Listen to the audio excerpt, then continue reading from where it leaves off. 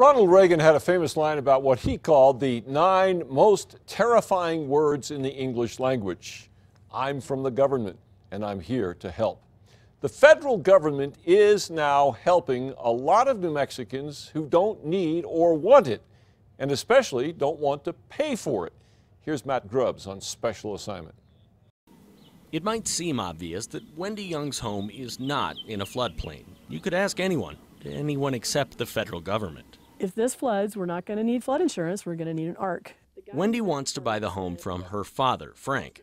To buy the house she's lived in for years, she needs a mortgage. And to get it, FEMA says she needs flood insurance at about $1,000 a year. And if we're going to live here for another 20 years, 30 years, that's $20,000, $30,000. Every so often, and there's really no timetable, FEMA redraws floodplain boundaries. Every time that happens, homeowners can find themselves caught, as Frank Young says, between government regulations and logic. And they've dipped over into this property only and put it right through the center of the house. Santa Fe County layered FEMA's flood zone map onto this map of the property. FEMA's flood zone climbs up a 25 to 30-foot embankment and, as Frank says, runs more or less through the kitchen before it drops back down into the arroyo. To prove that the flood zone is wrong, you have to hire a surveyor or an engineer to come out and establish the elevations. If we do end up hiring an engineer, it's going to be $2,800. And we're going to be doing the government's job. Even if she's able to hire a surveyor to do the job, it'll be hundreds of dollars to get FEMA to amend or revise the map.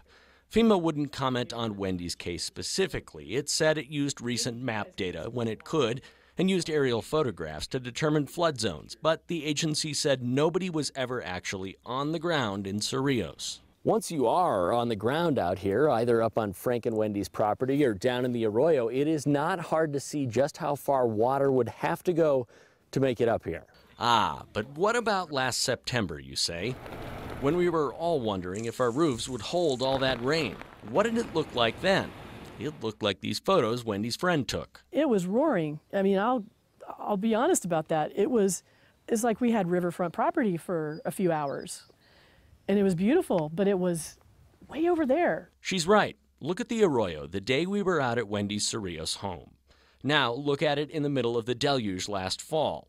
Impressive, except the water in this photo is nowhere near Wendy's house. It's way over on the left. 25 feet at least, maybe more. Way above the arroyo. We're not the only people affected. The engineer that we spoke with said that he's done 80 of these. But while the problem grows, FEMA's budget shrinks. It seems to me that they're working with inadequate material, and they're just kind of making it up as they go.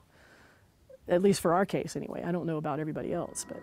There are problems everywhere. Take Bernalillo County, where the base floodplain map dates back 30 years. And while technology has made huge leaps since then, that map is still revised largely on a case-by-case basis. Federal flood insurance is a well-meaning but imperfect system that's been nearly bankrupted by payouts to homeowners after storms on the coast. It needs to be shored up against the tide of claims, and FEMA is trying to prepare for the next natural disaster, but it does make mistakes.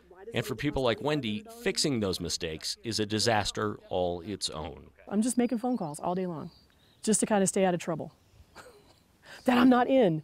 On Special Assignment, Matt Grubbs, KRQE News 13. Wendy Young's mortgage company bought the policy this year, which means she's now paid $2,000 into that program. There's no credit for those premiums or for the cost of the survey to prove what Young suspects is true. She is not in a flood zone.